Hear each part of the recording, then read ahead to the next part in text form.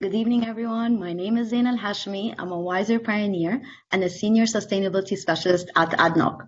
On behalf of the entire WISER network, I welcome you all to the third edition of the WISER Wisdom Series. Founded by Mظلة, WISER, which stands for Women in Sustainability, Environment, and Renewable Energy, is an impact-focused platform dedicated to promote gender equality and inspire women to play an active role in addressing global sustainability challenges. WISER is proud to have the support of Abu Dhabi Global Market, the award-winning international financial center, as a principal partner. Today's webinar will focus on an important topic: how science diplomacy can accelerate climate action and the pivotal role that women can play. Very soon, we'll be hearing from Her Excellency Patricia Fuller, Canada's Ambassador for Climate Change, and Her Excellency Dr. Engineer Nawal Al-Hosani, IRENA's Permanent Representative for the UAE. This session will be moderated by Joanna Osawi, Chair, President, and CEO of Women in Renewable Energy. Thank you all for joining us today. I now invite our moderator, Joanna Osawi, to take over. Enjoy the session, everyone.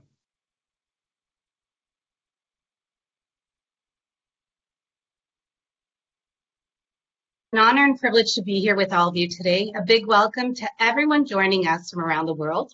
A big thank you to WISER, Women in Sustainability, Environment and Renewable Energy, and to the Canadian Embassy to the UAE for hosting the Science Diplomacy event. My name is Joanna Osawi, and I am the President and CEO of WISER, Women in Renewable Energy. Our goal and mission is simple. It is to advance the role and recognition of women in the energy sector. Today's event is a collaboration among the global scientific community in unlocking policy solutions to some of the world's most intractable problems, with technology reshaping virtually every sector of our societies and economies, particularly in the wake of COVID-19. The indications are that science diplomacy will become an increasingly important aspect of international relations in the future. During the session, our distinguished guests will discuss how nations can successfully combat the growing threat of climate change through science diplomacy, touching on the crucial role of women in leading these efforts.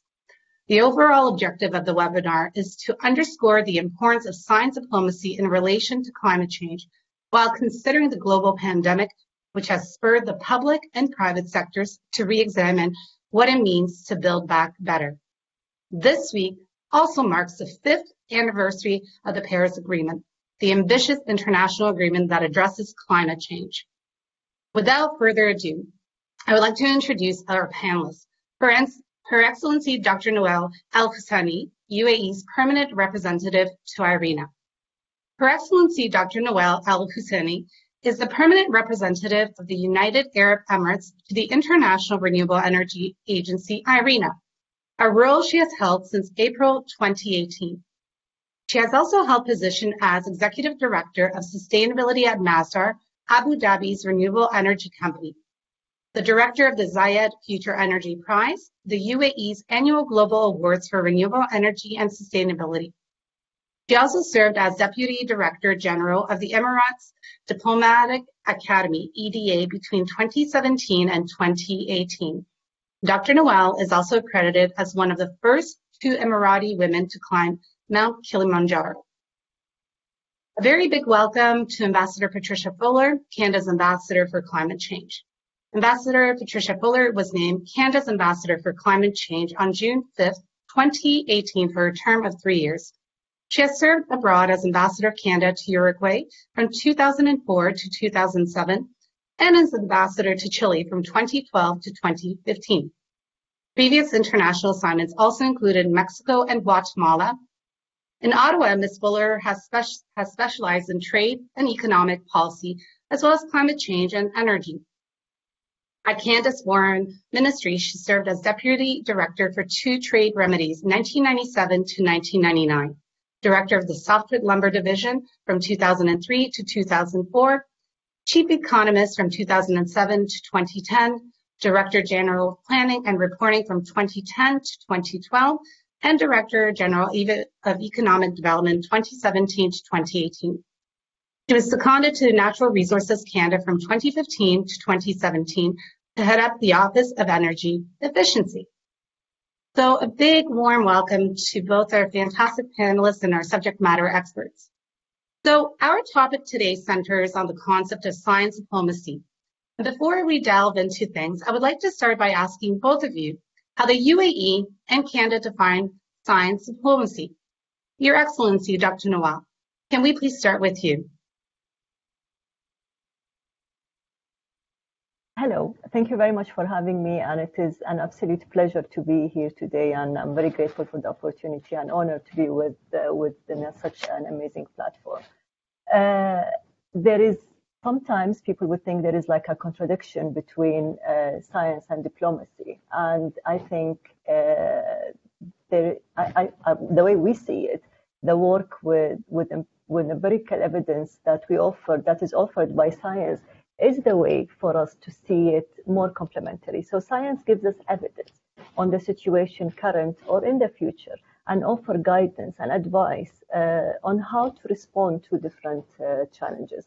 Soft power, which is core to diplomacy, takes this into account, but also other factors and circumstances, and tries to find measures which attract or persuade others to join the path, and be it through culture, economy, political values, foreign policy, quality of life, and robust academic institution that is also in terms of taking over leadership roles. The UAE have shown clear leadership, guiding many other nations to act very similar. For example, one of the most recent examples are the Abrahamic Accords on a political and regional level, and we can see other GCC countries following our first step, or our response to the current COVID pandemic and our humanitarian support. All those are examples of how the UAE has shown leadership in using diplomacy to advance its policy. Today, we see that the UAE, in response to the COVID crisis, provided over 1,613 metric tons of aid to 120 countries in need, supporting more than 1.6 million medical professionals in the process. And you can see in studies as are recognizing this role. So, for example, a recent survey done by Brand Finance on soft power showed that the UAE was ranking in the 18th position of 60 countries and number one in the Middle East when it comes to soft power. The strength of the UAE is being perceived as an appealing business environment and a stable economy, less in the field of technology, but we are expecting this to change, for example, due to the recent launch of HOPE, our probe to the UAE's mission to Mars. The UAE, if we're going to look also on what we are talking about today, which is climate change, you see how the UAE is looking at climate change. Although we are relatively smaller nation and we can have limited action point to mitigate climate change, but we can help in facilitating discussion, convening decision makers, and listening to the scientists, taking over an active leadership role to convince people of the world to change. For example, 10 years ago, looking at our host Mostar, 10 years ago, the UAE has only had 10 megawatt of solar power installed in Mostar City, which is a 10 megawatt PV plant. At that time, the cost of renewable energy was very expensive, but we were a champion of the idea, we stick to it, and since then, from 2015 until today, every year, the UAE has a major announcement on the lowest cost of electricity. And very, very recently, in 2020, Masdar is part of that consortium. We secured a bidder for a Dhafra PV plant of 200 megawatts, 2,000 megawatts for 1.35 cents per kilowatt. So achieving these competitive prices when it comes to renewable, providing affordable energy to the poorest people living in the most remote areas, suggests that that's basically what the world needed. Today, we have, in 2010, we had more than 1.2 billion people without access to electricity. This number in 2017 was reduced to 840 million only. So looking at the UAE, our soft power approach is reflected in our humanitarian work, and the achievement of Sustainable Development Goals has been and always fundamental to our humanitarian work through supporting the achievement in the UAE and globally. So since 2013, just to give you another example, the UAE contributed more than $1 billion in aid to developing countries to implement renewable energy projects, transport those countries and those communities. One example is the Abu Dhabi Fund for Development Facility in collaboration with IRENA. That is $350 million. In 2013, we launched $50 million UAE Pacific Partnership Fund. And in 2017, we launched the $50 million UAE Caribbean Renewable Energy Fund that created opportunities and provided support for those countries. So coming back to your question about the aspect of science diplomacy, and based on the approach that the UAE is doing, we can see that for the UAE that it has been always very, very important, and the definition has been very important for us. Science provides advice to inform foreign policy, diplomacy facilitated international scientific cooperation, and vice versa. Scientific cooperation improves international relations, and we see that how the UAE is doing it. And if we zoom into climate change, we see how we can understand the climate change and how the UAE is using it to advance its relationship and agenda based on empirical data and the impact of climate change. Thank you very much, Your Excellency. Ambassador Fuller, if you can please define the term from the Canadian perspective. Thank you, Joanna. And let me start by congratulating WISER and WIRE for this collaboration that we're taking part in today. I think it's wonderful that these two organizations from Canada and from the UAE are coming together to host this event and to talk about this important topic of science and the role of women in science. So I congratulate you. For Canada, certainly science diplomacy is a very important term because Canada believes that science is fundamental to guide our public policy actions, and cooperating internationally on science is not only a way to address shared challenges, but it's also a way to build relationships with other countries that can contribute to international peace and security. So for Canada, if we think about areas of important scientific collaboration around shared challenges, the Arctic stands out as an area where Canada and other Arctic nations have collaborated closely together on science for a very long time, really throughout history. We can think back even to the Cold War years where that scientific collaboration among the polar countries continued and continues to this day.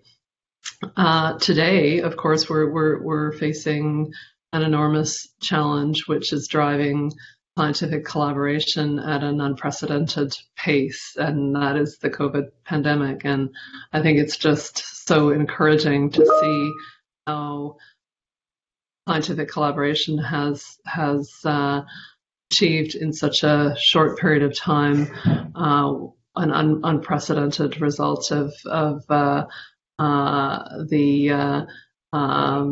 the finding and rolling out of vaccines against the COVID-19 pandemic. So that is an enormous achievement of scientific collaboration. Turning to climate change, the Paris Agreement really can be seen as a result of scientific diplomacy, in the sense that the International Panel on Climate Change, which is also a standout example of science diplomacy and scientific collaboration. It is the guidance of the science in the IPCC, which led to the defining of the temperature goals for the Paris Agreement. The Paris Agreement explicitly states the goal of keeping global warming to less than 2 degrees Celsius and to work towards 1.5 degrees. And then subsequent to the Paris Agreement, we saw the 1.5 degree report from the IPCC, which outlined just how important it is to achieve the 1.5 degree goal, And that has led to a redefining of ambition and a shared consensus that parties to the Paris Agreement need to increase our ambition in terms of reducing greenhouse gas emissions. And just I would like to mention also, as part of the sharing of knowledge through the Paris Agreement and the UNFCCC process, Canada has played a leadership role in the establishment of the Indigenous platform. And I mention that because traditional knowledge is an important element of science as well. And in Canada, we're doing more and more to bring Indigenous knowledge into the picture as far as discussions and learning of the impact of climate change, because those observations based on millennia of knowledge of our natural environment are an important contribution to understanding the changes that we're seeing in our natural world. Thank you. Thank you very much, Ambassador Fuller. Your Excellency, Dr. Noel, you have witnessed firsthand the role of science, diplomacy, as it relates to climate change in the UAE's foreign policies. In the UAE, the government has utilized a range of initiatives in IRENA and Masdar to better shape the science diplomacy agenda. How has science diplomacy advanced the UAE's efforts to shape its policies and combat climate change? Thank you for this interesting question. The UAE has, rightly so, put the scientific methods at the center of much of its policy making throughout the years. COVID-19 is just reinforced that.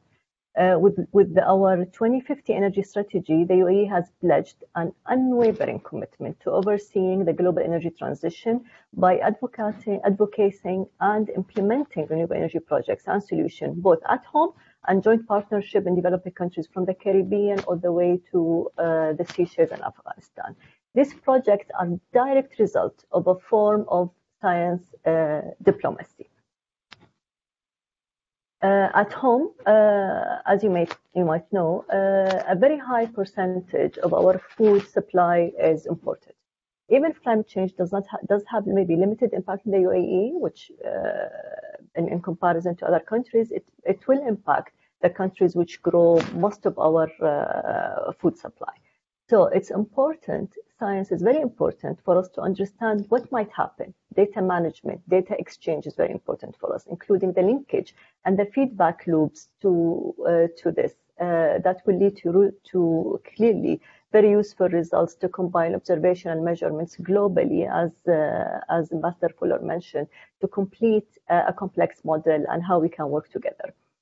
We've seen from the COVID pandemic that we have to emphasize on our food and water security.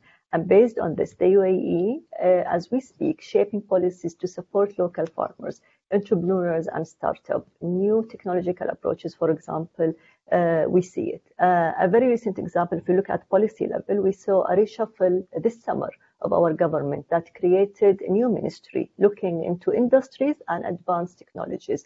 And very recently, the minister of this ministry, His Excellency Dr. Sultan Jaber, was announced as the special envoy for climate change. So this shows how important the UAE is putting both on science and technology to address climate change. Another example is, I keep mentioning this, but because it's very important, how we responded to the current pandemic. Based on scientific advice, how the virus is spreading, how the UAE has helped us and other governments to create policies and regulations to combat this virus. The pandemic taught us that we have to work together. We have to get quickly as much information on the virus and how to treat it and share with the world. Thank you. Ambassador Fuller, Canada is committed to helping the most vulnerable communities adapt to climate change, mitigate its impacts, and by leveraging private sector involvement, facilitate the transition to a low-carbon economy. How has Canada engaged with the multilateral institutions such as the United Nations Framework Convention on Climate Change and the Intergovernmental Panel on Climate Change to further their policies and programming on climate change? Certainly, climate change does affect the most vulnerable the most, and that is the tragedy of climate change, that those who contribute the least, we think about countries that are buffeted by hurricanes, small island states, for example, who have contributed very little in terms of greenhouse gases that are in the atmosphere now, and yet are most vulnerable to their impacts. So a very important part of the Paris Agreement is the commitment of developed countries to provide support to developing countries to mitigate greenhouse gas emissions, but also to adapt to the impact of climate change. We collectively set the goal of mobilizing $100 billion by this year, by 2020, on an annual basis. And Canada has been working very hard towards the achievement of that goal. We have almost completed the current 5-year cycle of our climate finance of $2.65 billion. And an important area for Canada has been through that financing to mobilize private sector finance. As we realize that public monies are not sufficient to meet the challenge that is required for combating climate change. So how do we do that? We have been working through the multilateral development banks to provide what is called blended financing as a way of reducing risk of projects, for example, renewable energy projects in markets which where renewable energy is not yet well developed. And so through the multilateral development banks, Canada has supported many projects around the world that are led by private sector proponents. And the idea is, with those model projects in place, other investments will follow without the need for support from the public sector. So that's been a very important element of our work in the context of the Paris Agreement. Of course, the agreement also entails the reduction of all of our emissions, and Canada is working to meet our current nationally determined contribution. We have just released a plan to exceed that target, and have committed to bringing forward a more ambitious target before COP26 in Glasgow. And we're pleased to say we have been leaders in collaborating with other countries to ensure the effective implementation of the Paris Agreement. We co-chair with the European Union and China the Ministerial on Climate Action, which brings together a group of leading countries in the Paris Agreement to support its effective implementation. And we've also led complementary initiatives like the Powering Past Coal Alliance, which we lead with the United Kingdom, which is aimed at the very important challenge of phasing out coal, because coal is such an important component of global greenhouse gas emissions in terms of what is produced by coal-fired electricity. So the goal is to phase out coal and to come together as an alliance of countries who are committed to that objective. Thank you, Ambassador Fuller. Your Excellency, Dr. Noel, I would like to move on to the other focus area, the topic that the WISER platform is all about: gender equality and women empowerment. Gender inequality and social exclusion constrain women from equally participating in science and policy discussions on sustainable development and climate change specifically. Are there examples of how the UAE has brought these issues to the fore in international policy discussions, negotiations, or programming? Thank you, Joanna. a lot of people know that achieving the right gender balance has been core pillar to the UAE since the foundation of the nation. And just actually yesterday, the UAE was ranked number 18th globally and first Arab country in the UN Development Gender Inequality Index. That's basically a testimony of a very pragmatic approach by the government to do so. The UAE will look at engaging more women in science diplomacy, both in terms of leveling the playing field for both genders, but also in terms of the UN Sustainable Development Goals, which is goals 10 and 11, specifically for reduced inequality and sustainable communities. We can achieve both by involving more women in science diplomacy, which we have done by incentivizing and encouraging more women to take up roles in this field. And one clear example for us is Her Excellency Sarah Al-Amiri, who is leading our Mars mission. She is also our Minister of State for for Science and Technology. If we look at the light of the Paris Agreement goals, and we said that before, and this has been the approach for the UAE, the problem we are facing with our climate is inherently, there's nothing about it that is masculine. So it's a global problem, and we are facing. It shouldn't be a problem that just men are tasked to solve it.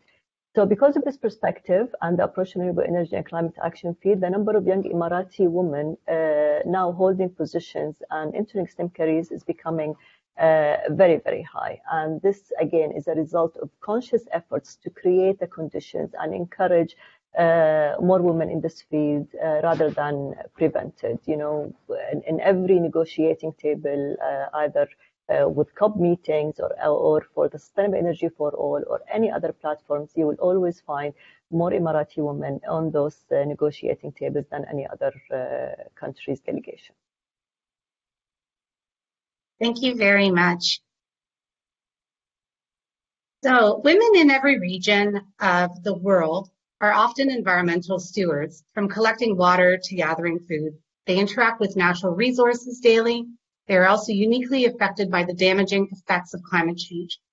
Ambassador Fuller, how can we ensure that women have a seat at the table to contribute to climate action? Well, certainly the Government of Canada has placed gender equality at the center of its agenda. Prime Minister Trudeau, upon entering office, made a very strong commitment to gender equality, and that's manifested through gender equality in our cabinet and through the introduction of gender-based analysis, or GBA+, as it's called, in our budgeting process, and our gender results framework, which is a world-leading example introduced in 2018. So we're doing it at home. And in terms of our support for women globally in meeting the climate crisis, we have made gender equality a central part of what we call our feminist international assistance policy. So all of our international assistance is driven by the belief that the results of our work are better when they advance gender equality and when women's leadership is brought to the challenges that we are supporting people in meeting. So we, in all of our projects that we support through our international assistance, seek to advance gender equality, and we have very specific targets around how that assistance is allocated in terms of projects that are entirely focused on gender equality versus projects which have gender equality among a series of goals. In fact, it was a World Bank project or fund that brought me to the United Arab Emirates a couple of years ago when I sat on the board of the Women's Entrepreneur Financing Facility, and we had a meeting, a board meeting in Dubai. So it has been a central part of our international assistance. And with respect to climate change, we recognize that women are disproportionately affected by climate change. So it is very important to focus on supporting women and building their agency in the projects we support in developing countries for adaptation to climate change. But also with respect to the scientific field, we have, for example, through our international development research institution, the IDRC, we have supported initiatives such as the African Institute for Mathematical Sciences Next Einstein Initiative. This is a fellowship program for women in climate change. So that is an example of scientific programming that is aimed at advancing gender equality. And in terms of the actual negotiations for the UNFCCC, we have supported the training of women negotiators to increase the participation of women in the UNFCCC process. So we supported the training of women negotiators for Francophone Africa and also for the Caribbean. Thank you very much. So moving on to the following question. The global pandemic has highlighted that no country exists in isolation. Resolving the COVID-19 crisis, like resolving the climate crisis, requires strong international cooperation. As more governments pledge to build a better future, ambitions to decarbonize various sectors of the economy may be gaining ground. This could suggest faster adoption of green policies and technologies in general. Your Excellency, Dr. Noel, how can governments leverage science diplomacy to advance solutions that target the pandemic and climate change?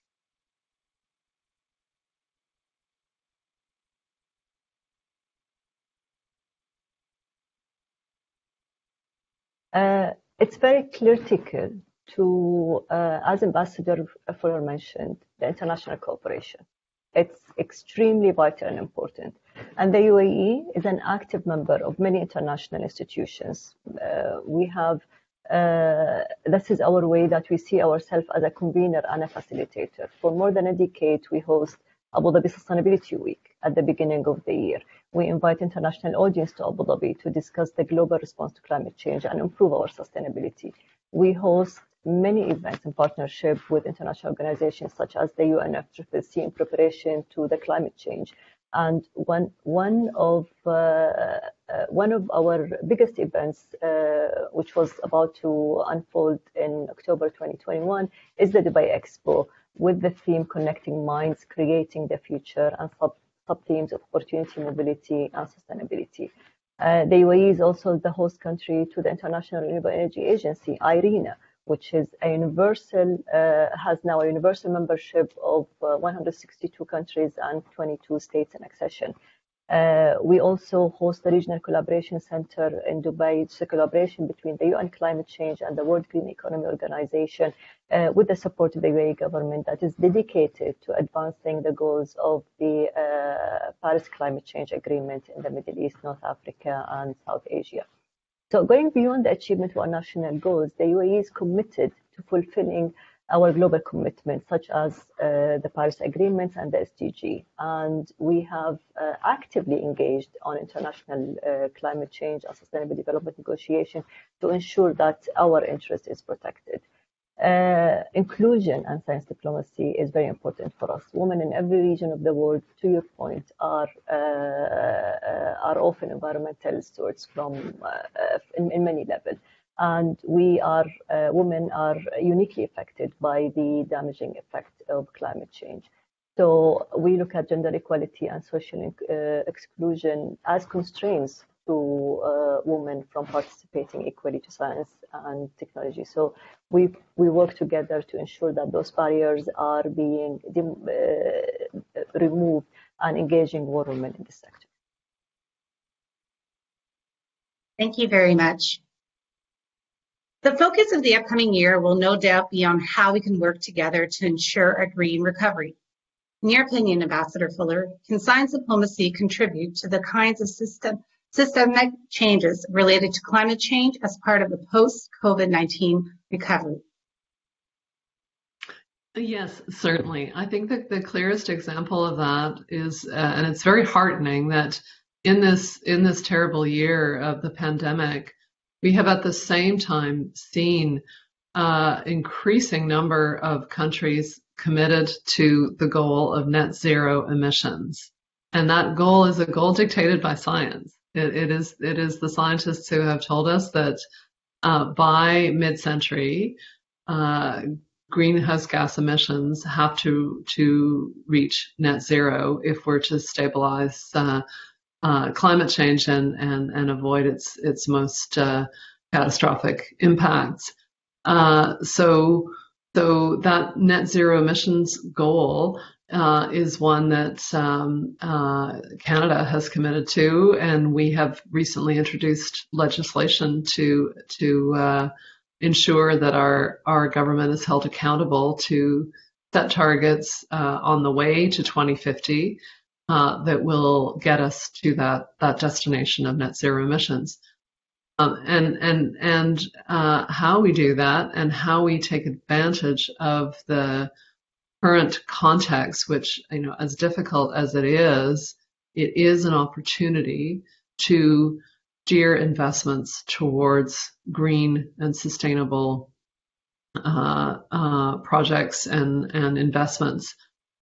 So as we institute policies and programs to stimulate economic recovery, climate change will be a cornerstone of our approach. In the climate plan that our government released last Friday, which I mentioned earlier, this is the plan that will enable us to exceed our current target under the Paris Agreement and to establish a more ambitious nationally determined contribution. You can see how climate policies will drive innovation and clean technology development. A central part of our climate plan is carbon pricing, and the effect of putting a price on carbon makes clean technologies more competitive.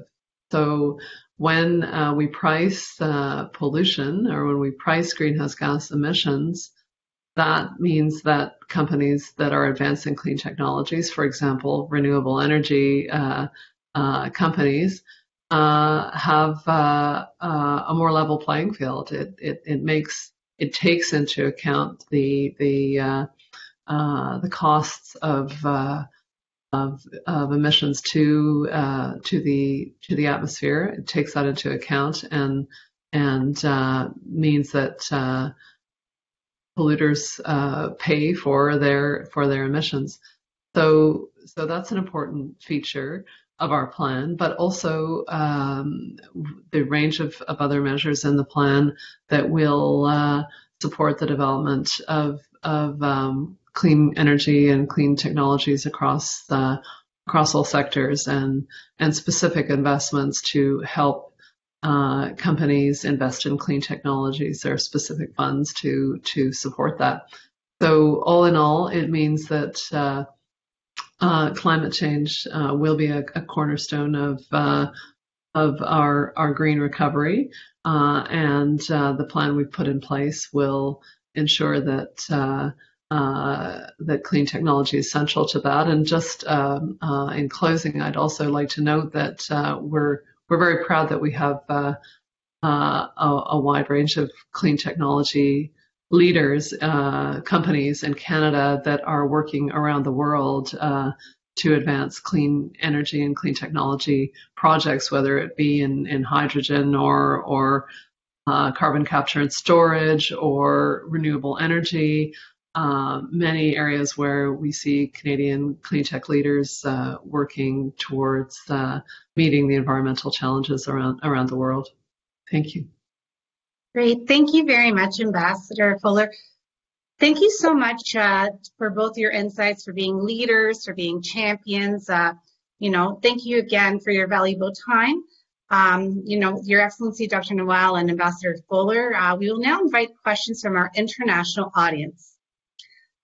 So most people think of only governments relying on science diplomacy, and how can the private sector make use of science diplomacy to achieve their goals? I'm going to actually pass this on to our audience member, Sean Robertson, to ask the question to our fantastic panelists. So over to you, Sean.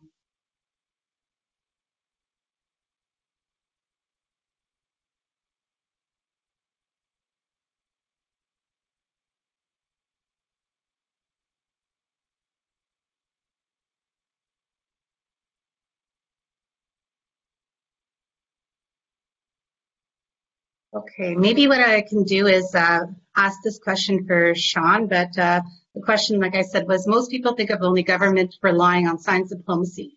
So how can the private sector make use of science diplomacy to achieve their goals? Your Excellency, Dr. Noel or Ambassador Fuller, I welcome either of you to, to answer this question.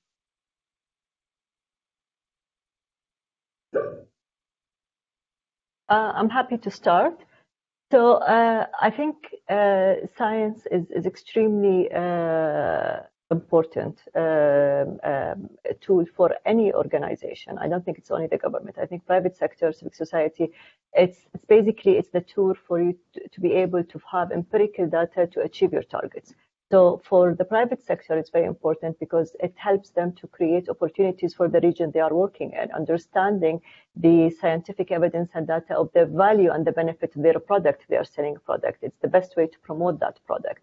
So using the empirical data to help either create market or tap into a bigger market, attract the right talent, because the youth now are extremely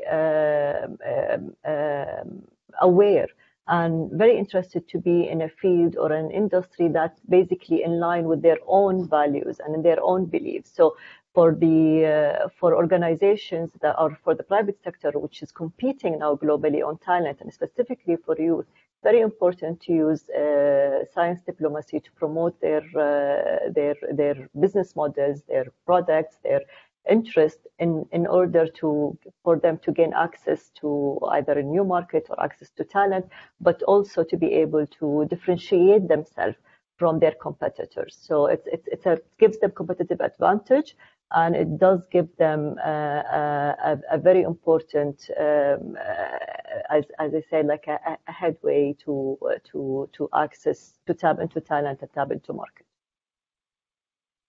Thank you for that. And Ambassador Fuller? Yes, I would echo that. I have seen that firsthand in Canada's clean tech sector, where whereas in perhaps more traditional companies, they are experiencing challenges in finding scientific talent, engineers, and so forth. Talking to leaders of Canadian clean tech firms, they tell me that they have young people flocking to their doors because of that value point that Dr. Nawal Al-Azani has just made, that youth would like to work in a context that is aligned with their values, and that is an important advantage in terms of recruitment that we see here in Canada as well. Thank you very much. I'm going to actually ask Amina to come online and to pose another question to both of you. So Amina, I welcome you.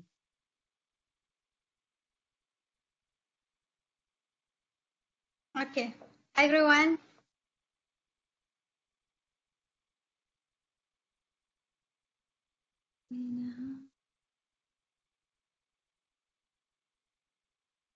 Can you hear me? Yes. Yeah. Okay. My name is Amna Al-Ali. I am a fresh graduate from the Higher Colleges of Technology. with a Bachelor in Education. So you both are inspiring me a lot. So now I'm focusing more about my career. So I need your advice on the skills and training that I need to do, like to achieve what you are doing right now. Thank you.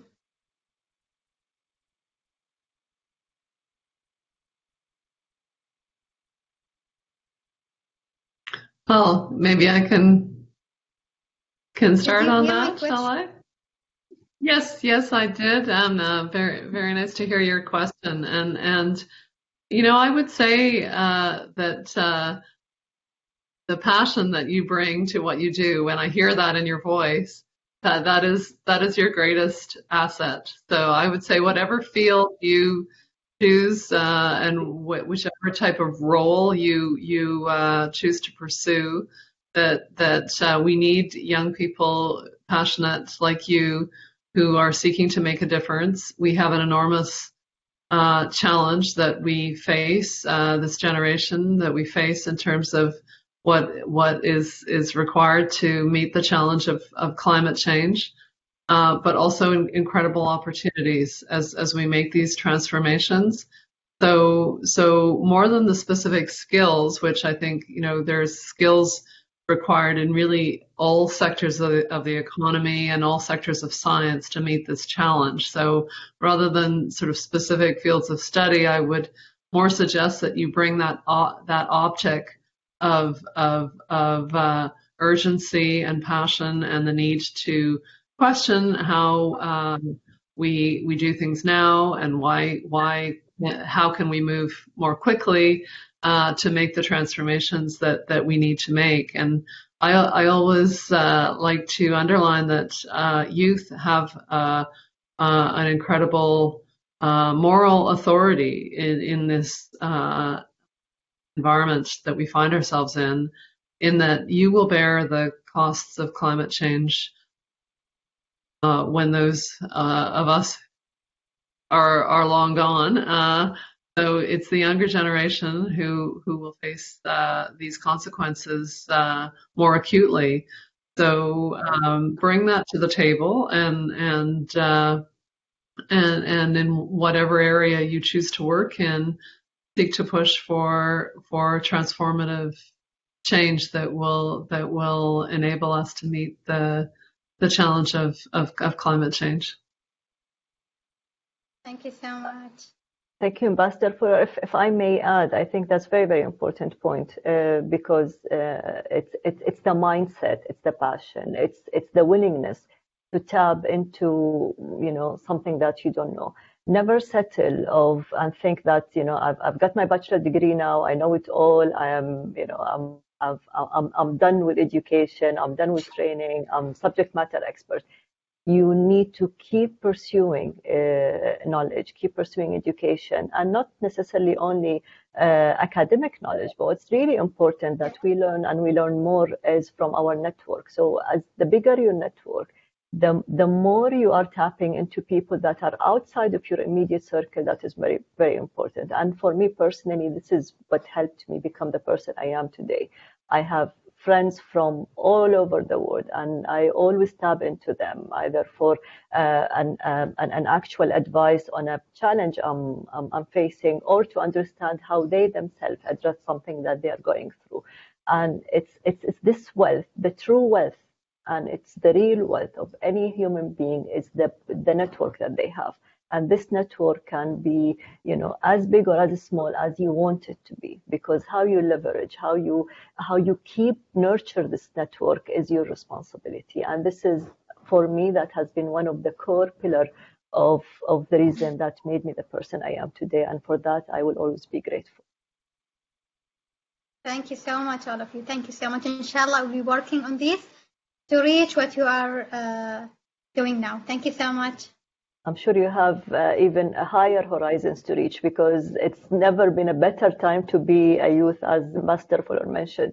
It's incredible, the opportunities that you guys have, the voices that you have, that the youth now have, and the access to information and knowledge. Everything now, you know, given what we've seen with COVID, all universities in the world, all academic institutions, all companies and organizations are extending and giving free and equal access to all to those platforms and information.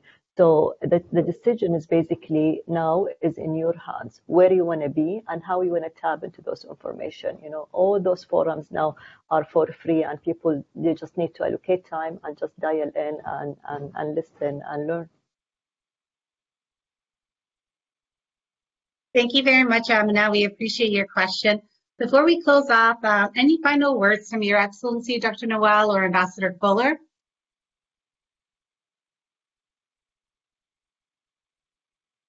Ambassador, you start. I started with the questions.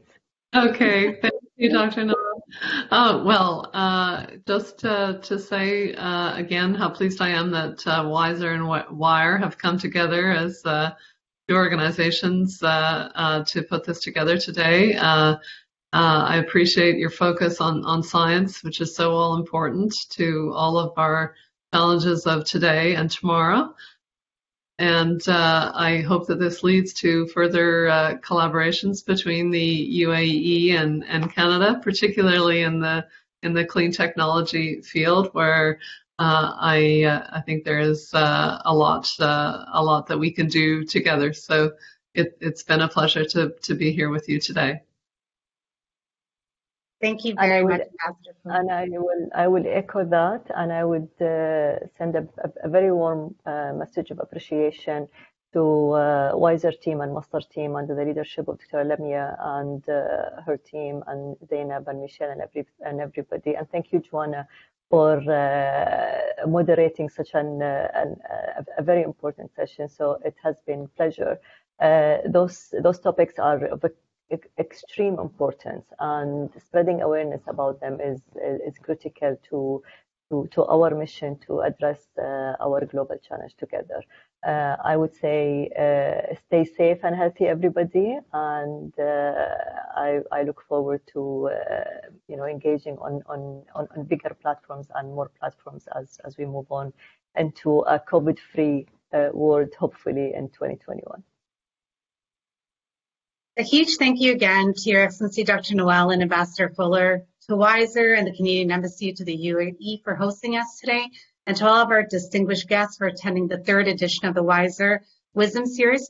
I hope you all found it engaging and enlightening. We'll be sending a survey to you shortly and appreciate if you can complete. We look forward to seeing you all again at our next session. Stay safe, everyone, and thank you again for your valuable time. And thank you so much to you both for bringing so much empowering messages and being such leaders and global leaders. You truly are our role models. So thank you again for empowering all of us today. So with that being said, stay safe, everyone, and stay healthy. Thank you.